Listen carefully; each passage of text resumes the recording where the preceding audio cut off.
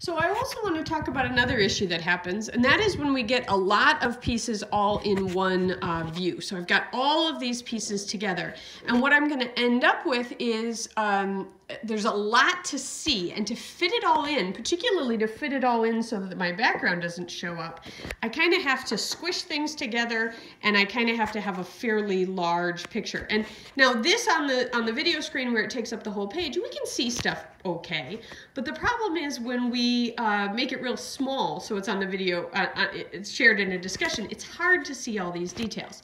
I'd be better off making an arrangement that focuses on just one part of the picture. So maybe I take a picture of the whole set, but then I have a photograph like this where I'm zooming in on just that set of work.